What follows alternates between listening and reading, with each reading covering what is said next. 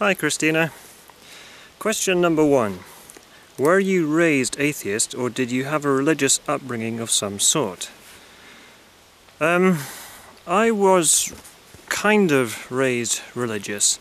The school I went to was sort of semi-religious, but in the UK that probably would seem quite secular to the typical American person. My parents made myself and my brothers and sisters say prayers when we were very young, when we went to bed, the Lord's Prayer, although I had virtually no understanding of what that actually meant. Question 1a. If raised religious, when and why did you become an atheist? There are several parts to this, so I'll deal with that first. When and why did I become an atheist? It was more of a realization than anything else, and it's not something I really thought about when I was very young. But I never actually believed in these stories. I never thought that they were actually true. I thought they were stories. The only thing which I assumed was true was that God was real. I just assumed that because that's what grown-ups were telling me. Or some anyway, some didn't even mention it. The next part of question 1a, what was this transition from religion like for you, for your family, etc.? Not really like very much at all. It's, as I said before, in the UK we don't have really strong religious people. There are some, but not. I wasn't involved in anything overtly religious. It's just something people don't talk about that much. It doesn't really have a huge influence on our lives. Was this a quick transition or a slow one? Was it easy for you or difficult? This is still question 1a. For me it was a gradual realization. And it wasn't until I was past 30 until I was pretty damn sure that God was man-made, not the other way round. Not at all difficult, really. No major traumas there. Question 1b. If raised atheist, have you ever been drawn to religion at any point in your life? Why or why not? Well, I wasn't really raised atheist. I guess you could say I was raised secular, even though there was some religious influence. Drawn to religion. I've always been drawn to religion, but that is in terms of I'm fascinated by it. I want to understand why so many people believe this stuff and think that these stories in these very old books are actually real. That's a fascinating thing for me. But in terms of believing it, then no. I've always been skeptical. When I was younger, I thought that the people who were religious were, they believed it because they had reason to believe it, as in they had spoken to God. Their prayers had been answered in such a way that wasn't just down to random chance. Since then, obviously, I found out and understood a lot better what faith is, blind faith, and that to me seems very good reason to conclude that the whole thing is, a man-made thing, enterprise, whatever you like. Question number 2. Overall, would you say that other people's belief in God is a good thing, a bad thing, or something you're indifferent about? Why? Overall, I'm fairly indifferent to it, but obviously this question applies very differently to different people. The people who use their religious beliefs to do evil things in this world, such as blowing other people up, because they think that that is the right thing to do. They think that they will be rewarded in an afterlife which they believe is real. Obviously in that situation it's very, very bad.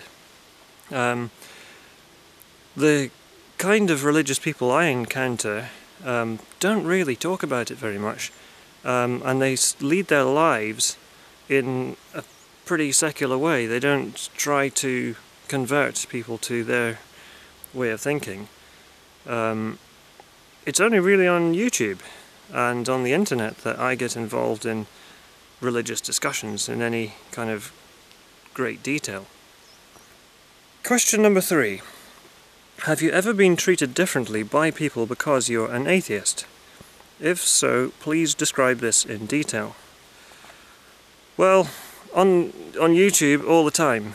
I've had long, in-depth discussions with people in comment sections, and one of the things which some of my religious opponents have encouraged me to do, and something I've taken on, is they've encouraged me to read the Bible. Most of them say read the New Testament first and then the Old Testament, which is exactly what I have been doing. I did start with the New Testament and got as far as the book of Romans, but there was so much reference back to stuff that happened in the Old Testament that I decided to pause that and go to the beginning of Genesis. I have read bits and pieces of the Bible before, but never made any really serious attempt to read the whole thing. So over the last couple of months I've read the first 6 books of the New Testament and up to the end of Ezra in the Old Testament. And I have to say that it hasn't convinced me one little bit. It has helped to put some things in context, but overall I'm as much of an unbeliever as I was before I started reading the Bible in depth. The stories are just... so much of it doesn't make sense. It doesn't make sense on a literal level. You know, the whole business of scapegoating, not being directly responsible for your actions, the whole thing about being forced to love and fear God, you know, whether you love something or someone or not is not something you can choose to do. It's like believing. You can't choose to believe. You either do or you don't. If you're presented with something which makes sense, you tend to believe it. If it doesn't make sense, you don't. It's as simple as that. Now, when the religious people say that they get their sense of morality from the Bible, you know, having read the Gospels, the 4 Gospels, and a good chunk of the Old Testament, I really don't understand how they can claim to have got their morals from the Bible. There's so much evil in there. There's so much evil commanded by God himself, the God character. You know, just one thing that springs to mind, the Joshua and the destroying of Jericho. God commanded him to utterly destroy the place, and that doesn't just mean smashing the place to bits, but that means killing every man, woman, child and animal. You know, genocide in other words, and the reason given was that the people there were evil. I have to ask, how can young children be evil? How can that be, you know, when they're too young to have had their minds corrupted by evil people, too young to have made up their minds? What kind of being would want to massacre them like that? It's horrendous. And I mean, the story of Jericho is just one of many. You know, God raining down 10 different plagues on Egypt and hardening Pharaoh's heart at the same time. Why do that? It doesn't make sense. I'm baffled by a lot of the stories in the Bible. If they're not supposed to be interpreted literally, how are they supposed to be interpreted? And here we come across another problem.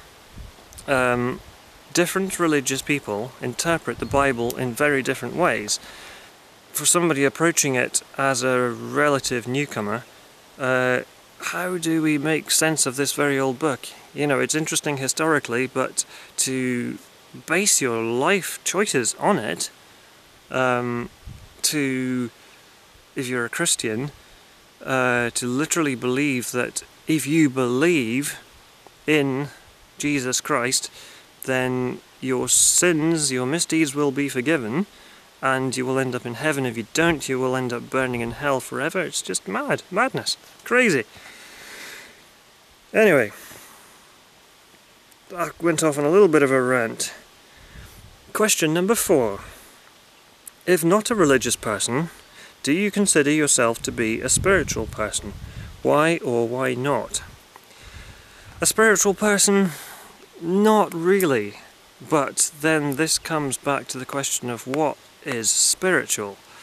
If spiritual means are you a thoughtful person, then yes, I do think about stuff quite a bit. But if spiritual means you think that after you die your existence will continue in some way, your individuality, your consciousness, then no, I don't think so. I don't know that, but I don't think so. For what it's worth, I think that the fact that we have figured out so much about this universe is pretty awesome and amazing. We know that the atoms in our bodies come from second-generation supernovas. Effectively, we are part of the universe, which is, you know, we are the consciousness of the universe. We might not be the only ones, but it's going to be hard for us to find out because intelligent life on other stars is so far away, so out of reach with our current technology that we'll probably never find out. We're beginning to find out that there are planets orbiting other stars, and in the next few years with new space telescopes we may find out quite a bit more about that. But in terms of being able to communicate with other intelligent beings, apart from the massive time delay, you know, 4 years of a time delay in each direction to the nearest star, never mind other stars. Where was I? I keep going off on tangents.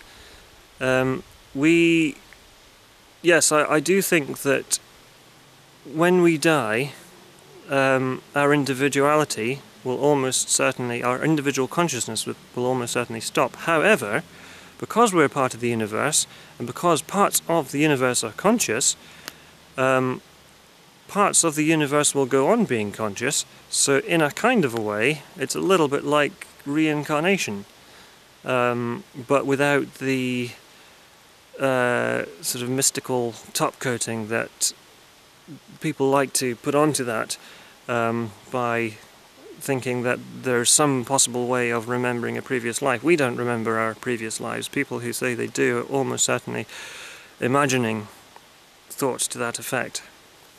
Anyway, I'm running low on memory, so question number 5. For many people, belief in God provides hope or comfort with respect to suffering in the world and to the inevitability of death. As an atheist, how do you come to terms with these things? I've kind of covered a little bit of that already. Belief in God provides hope or comfort with respect to suffering in the world. Not the God that I have been reading about in the Bible. I mean, I've known a lot of this stuff before, but reading it so it's fresh in my memory, God seems to be a bit of a bad bastard, really.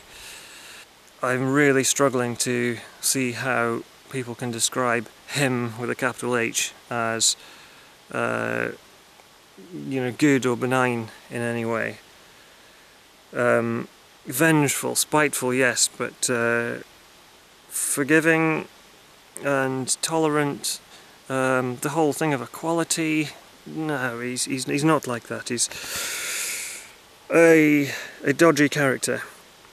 The inevitability of death, well, people who believe that they will be rewarded in heaven or punished in hell, I just don't see any good reason to believe that stuff. It's as far as I can make out, it's a delusion, a complicated delusion, but a delusion nonetheless.